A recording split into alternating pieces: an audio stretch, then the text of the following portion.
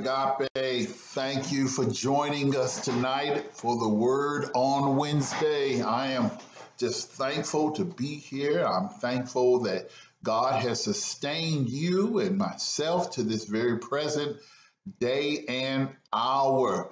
But I am excited because I know what the Word can do. When God's Word manifests itself within us, the world changes within us and we change the world.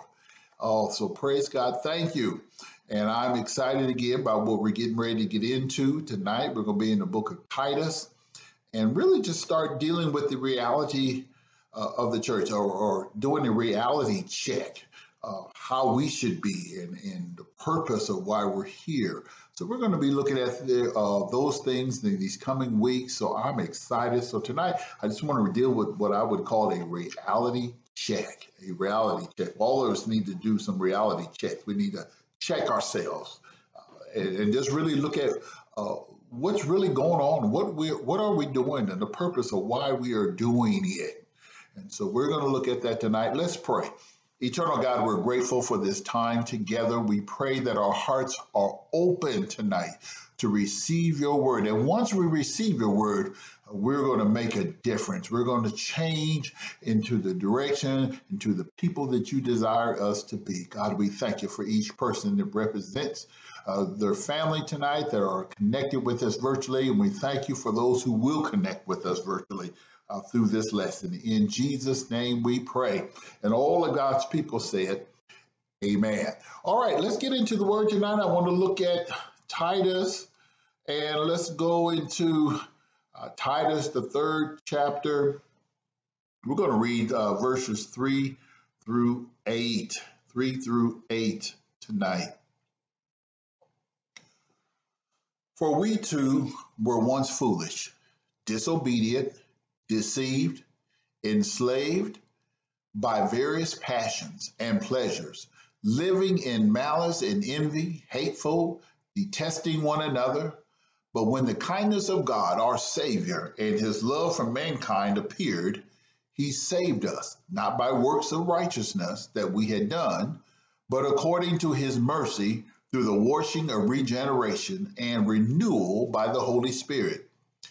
He poured out his Spirit on us abundantly through Jesus Christ our Lord, so that, having been justified by his grace, we may become heirs with the hope of eternal life. This saying is trustworthy. Praise God. Praise God tonight as we get into the Word. I want to just share this with you.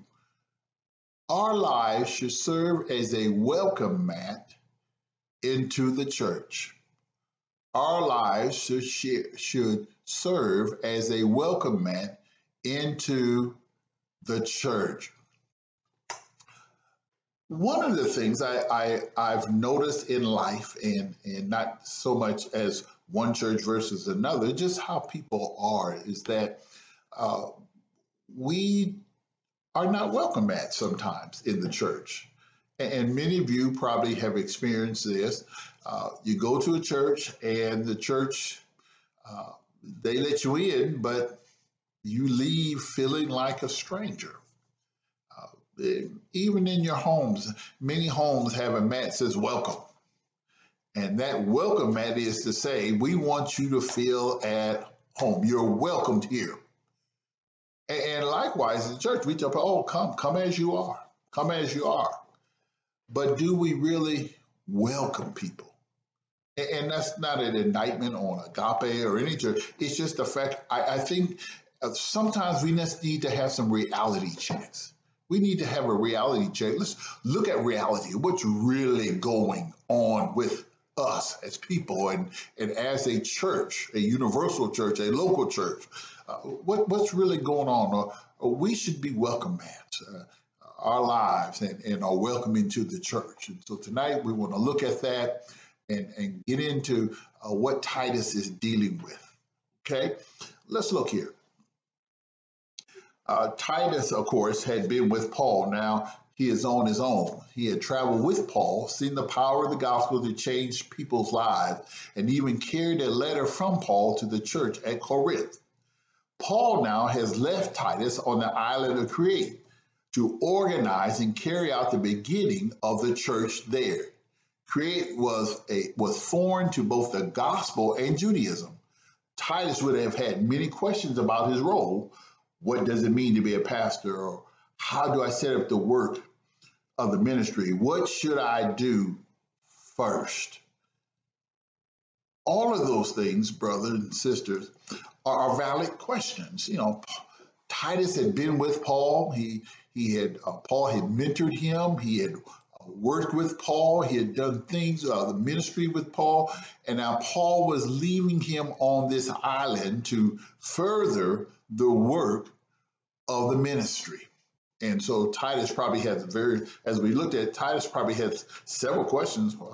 How should I act as a pastor? Or how do I start this ministry? Or what should I do first? All of these vital questions are important for Paul to answer Titus. Okay, now let's look here. I want to move it a little further. Paul addressed practical questions like these in the letter to Titus. But along with answers to practical ministry questions, Paul also reminded Titus of something that was already very familiar to him, which was the gospel. The gospel.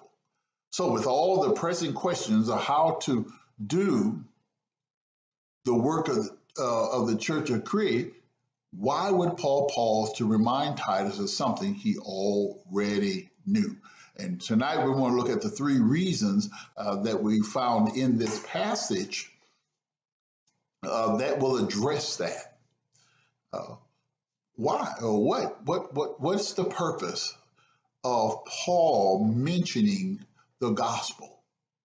And think about that. All of us go through ministries and things and in the church, and we create things, we want to do things. What should we do first? Or maybe you're trying to figure out, what should I do? What ministry should I be a part of? Where should I address my skill set or my talents? What should I do? And so Paul addresses one thing important that's vital. He says the gospel. Titus already knew about that, but Paul addresses that. So I want to look at that tonight. I want to look at that. So let's look and see.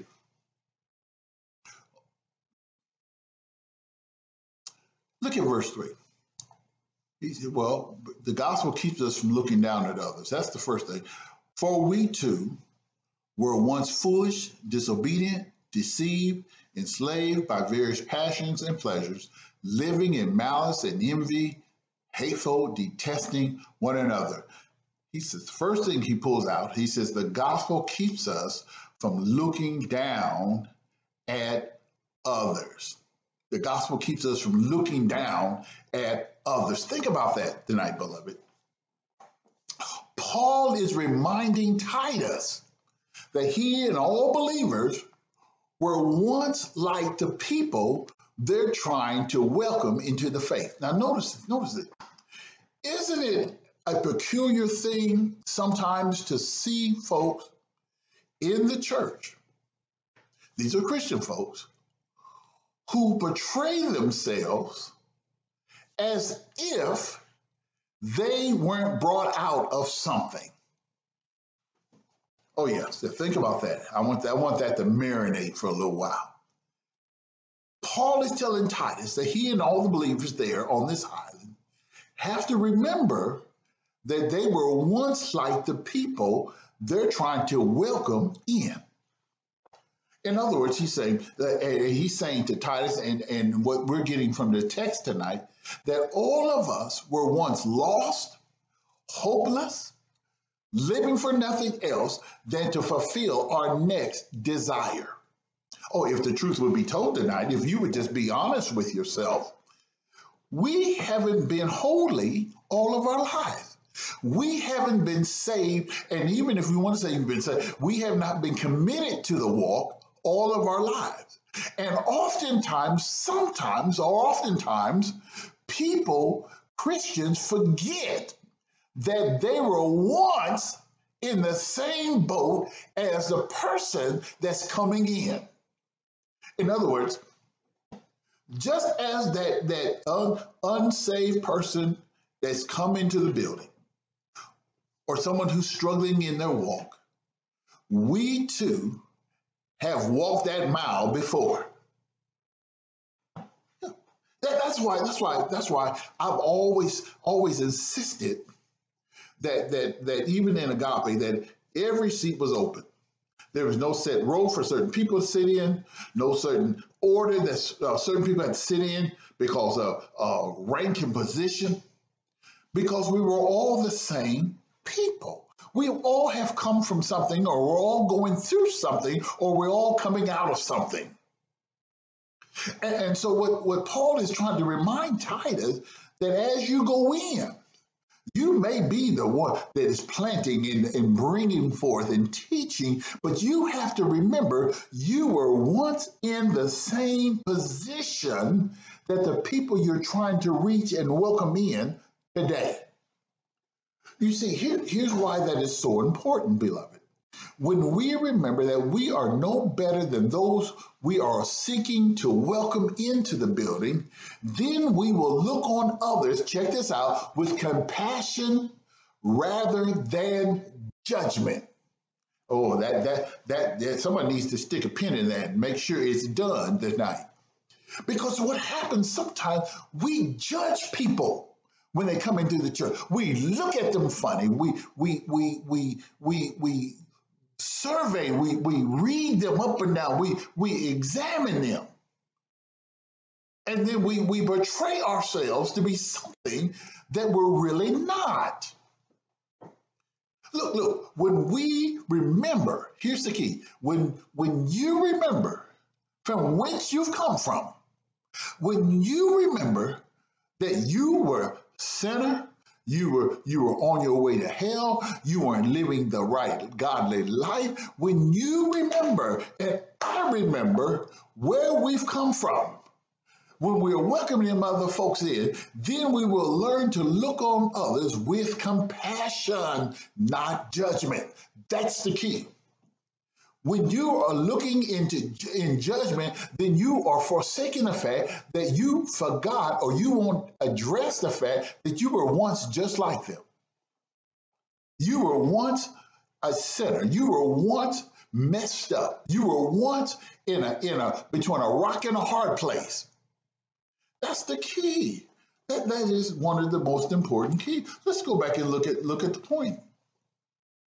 The gospel keeps us from looking down at or on others.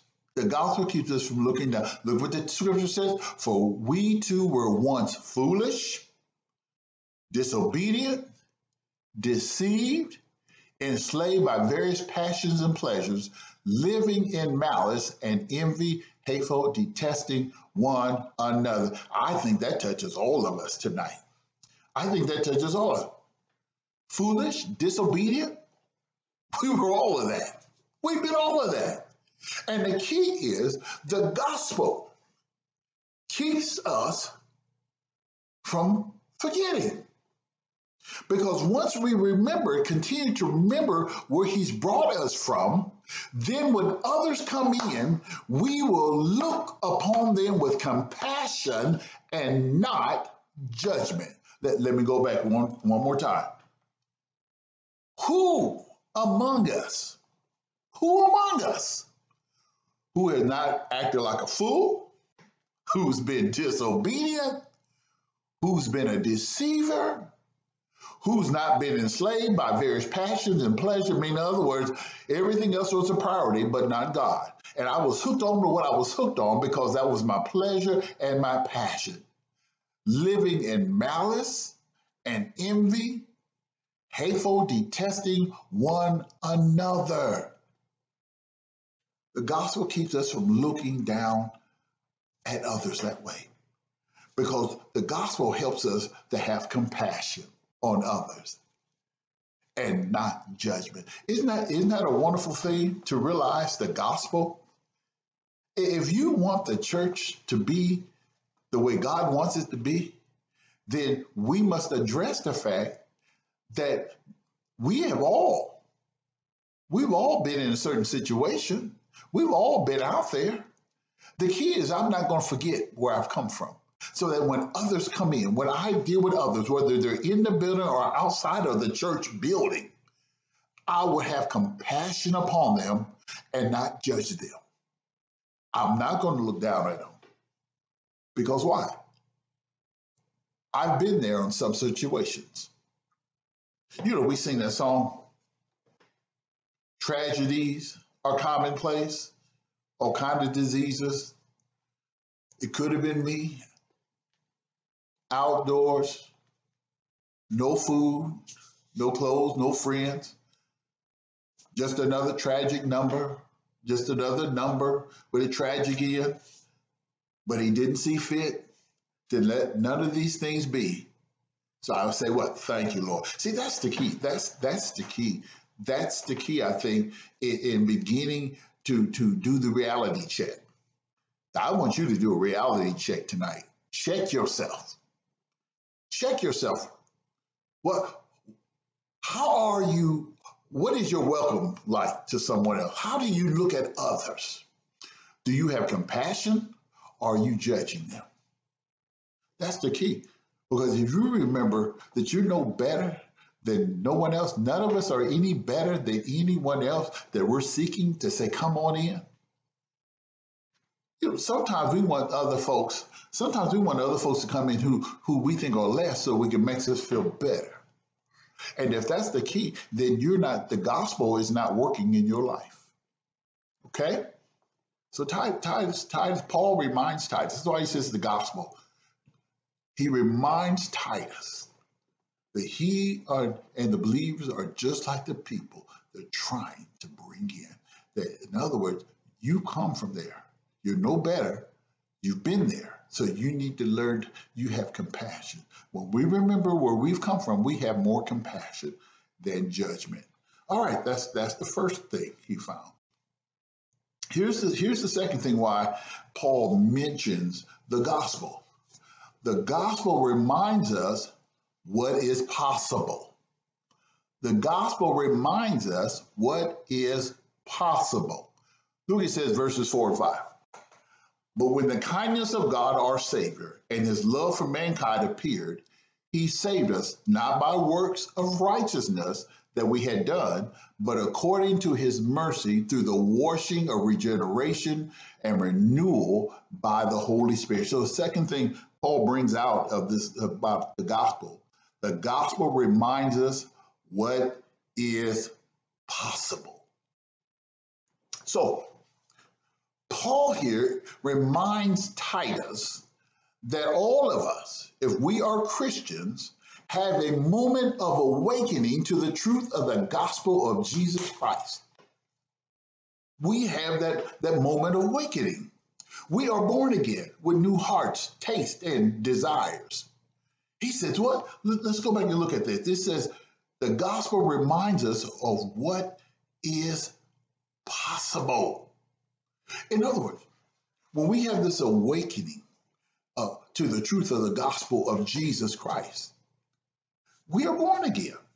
That's it. We're born. Well, and because we're born again, guess what happens? You know this. We have a new heart, new taste, new desires. Look, we've said this. I've said this in my whole life. I've heard it said, and I've used it. Probably you. I've got a new way of walking. I've got a new way of talking. The old things I used to do, I don't do any longer. The places I used to go, I don't go anymore any longer. The people I used to hang around, I don't hang around any longer because I realized through the gospel, here it goes, look at what it says. The gospel reminds us of what is possible. Isn't it a blessing to you to know that because of the Word of God, and you're connected to the Word of God, you're connected to Christ, that there are some things that you realize are possible now? all things are possible.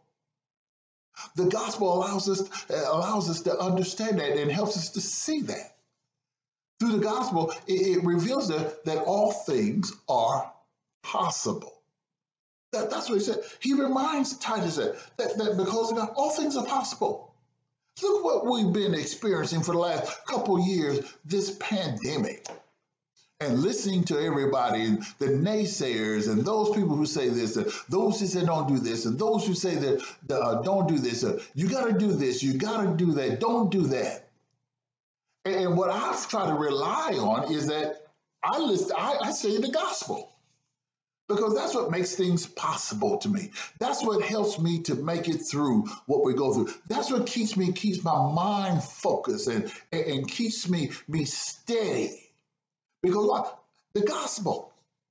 And I realize because in the gospel, all things are possible. Anything's possible. Even in the worst of situations that it seems to mankind, I still realize the gospel can handle it. I can find the answer in the gospel.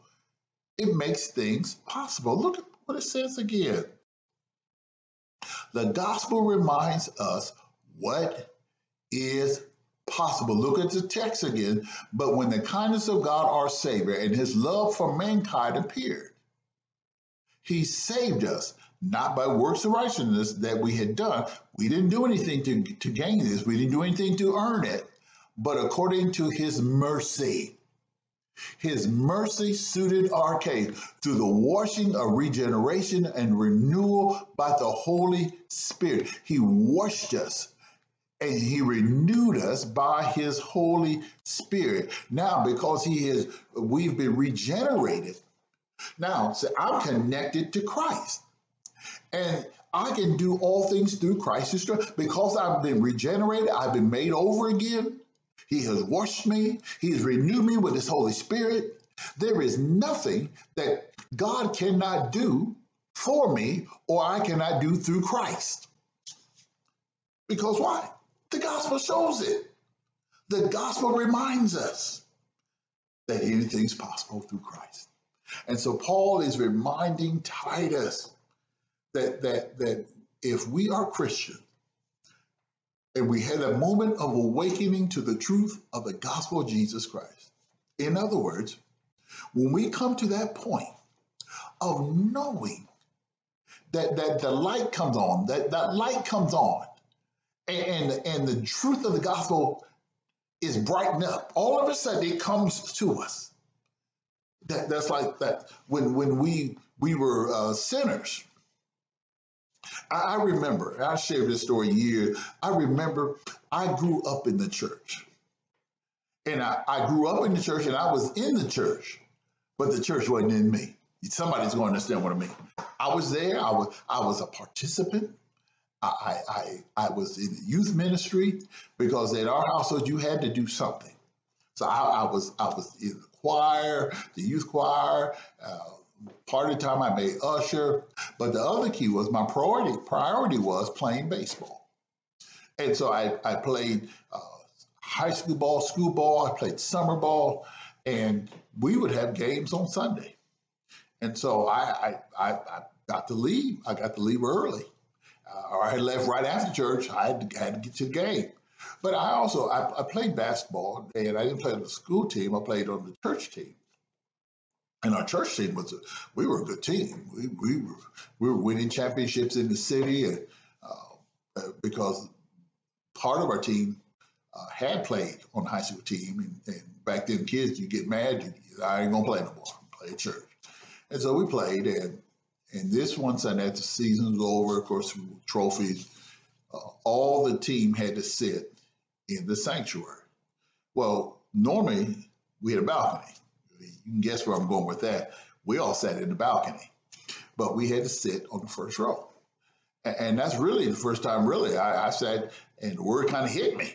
And we got to the end. My pastor, Pastor Schultz, got to the end. He said, and he started talking about Christ, giving your life to Christ, and went through the whole process. And something came over me. There was a moment of awakening to the truth of God that I realized I wanted to make sure that I was going to heaven. And I wanted my life to change. And so I was sitting there, and this guy sitting next to me, and the Spirit came upon me and told me, get up and make that walk down to that first pew and sit down so you give your life to Christ. And every time I tried to get up, I was being held back. And so I told my buddy next to me, I said, man, let go, let go of my leg. Take your hands on my leg. He said, my hand's not on your leg. And it hit me. The truth hit me again that the devil didn't want me to get up. So I kind of jumped up and walked on down there and gave my life to Christ. And I remember it as if it was yesterday. He said, do you believe that Jesus died for your sins? I said, yes. Do you believe that he can change your life, that he'll start a new life? He went through the process, and I said, yes. And right then, I gave my life to Christ, that awakening to the truth of the gospel of Jesus Christ. And guess what? The rest is history. Because I believed at that moment the gospel of Jesus, and I believe that anything would be possible in my life. Anything would be possible, and everything has worked out because what? I trusted God because of the gospel. The gospel. So Paul is reminding Titus that all of us, if we're Christians, have had that moment of awakening to the truth of God, of the gospel of Jesus Christ. Every one of us should have experienced that moment of awakening where we're born again. Old things are passed away. All things are new. Again, this is a reality check. I want you to do the reality check because we're talking about you and we're talking about the church. And unless the believers who are part of the church do reality checks, then if we don't do the reality check, what we're going through then is not reality. It's make believe. And so I want to do some reality checks. Here's the last thing that Paul is dealing with from the text here that we read when he tells Titus the gospel. The gospel points us to the future. Look at verse 6 and 7. He poured out his Spirit on us abundantly through Jesus Christ, our Savior, so that, having been justified by his grace, we may become heirs with the hope of eternal life. The gospel points us to the future. All right. Thanks to the gospel. Because of the gospel, we all have a sure hope in the future. Because of God. Think about this. We come to Christ, but we have nothing they'll go by after that. Just think if that was the process. Oh, we came, but I don't know anything else. I just became a member. I just gave them my life. But that's not the way it worked. We have the gospel. And so as we're connected to God, and that's what Paul is trying to get Titus to understand now, it's the gospel. Everything else is great, but just the gospel. That we have a sure hope in the future because of the gospel. We are destined for eternal life with Jesus. Now notice here, because the reality check of what we're dealing with is the church ought to be a welcome mat. And so we might not be as welcoming as we should be because we have a very temporal view of life. That's it. We have a temporal view of life. And that's the dangers of what we're dealing with, is that we have to always do reality checks so that we don't get caught up in this temporal view of life. See, welcoming others may require us to be uncomfortable or inconvenienced. Think about that. Welcoming others may require us to be uncomfortable or inconvenient. In other words, you got to come out of your circle. You got to come out of your comfort zone. See, we might need to step outside our shell when we're talking about welcoming others. But when eternity is in the balance, and when we're thinking about eternity, now that's what eternity is in the balance. When we focus on eternity, these things are shown to be what they truly are, which are short-sighted objections. That's all they are. Short-sighted object. Because when eternity is in my view, heaven's in my view, it changes my perspective. It changes. So the key is the gospel. What the gospel does. And that's what Paul is trying to get Titus to remember, is focusing upon the gospel first, because the gospel keeps us where we need to be. And so tonight, I just want to get this reality check moving with us, because wherever you go, it ought to be a welcoming to someone else, not just a building, but in your life as a Christian, ought to be a welcoming thing. Here's the last little thing I want to share tonight to conclude this part. If Titus wanted to create a sustained and empowered work for God on this island, he needed to remember the why before he started doing the what. Oh my God. Let me read that again. If Titus wanted to create a sustained and empowered work for God on this island, he needed to remember the why before he started doing the what. Oh my goodness. Let me just stop right there. How many of you have focused on the what and not the why? You focus on the what, but not the why. And so it didn't work out the way it should have been because you were focused on the what and not the why. That's a reality check. Okay, let's go back. Let's close it out. The same is true for us. If any ministry we seek to do for God is not grounded in the why of the gospel, it will eventually run out of steam. The why of the gospel. That ought to be that statement, the why of the gospel. Everything should be focused on the why of the gospel. That's the reality check for our lives, the why of the gospel, not the what. Also, I thank God tonight for you as we just begin this reality check. Yes, the reality check. We are who we are because of the gospel, the why of the gospel, not the what of the gospel. And I just think it's the season of reality checks, to check ourselves and to look at who we really are as Christians. So I thank God for you again tonight, and I pray that this first lesson dealing with the reality check in Titus has been a blessing to you about the gospel and what Paul was trying to get Titus to understand. What was essential in his life was the gospel. Amen. God bless you. Thank God for you tonight. And I'm praying for you. I'm praying for the blessings of God upon your life, the safety of God, the covering of God. Maybe there's somebody watching, and we just definitely want to give you an opportunity to come to Christ tonight if you're just connected with us. And we just believe that Jesus is the best thing that could ever happen to you. It is for us. And so simply is to first acknowledging that you are a sinner, not saved. Secondly is to acknowledge that Jesus is the Son of God, that you believe that Jesus is the Son of God who died for your sins. And thirdly is just say, Lord, will you come into my life? I want to accept you. I'm a sinner and I'm on my way to hell. I want to receive you as my Savior. Will you come into my heart? And I'm here to tell you, my brother, my sister, that he will if you invite him in.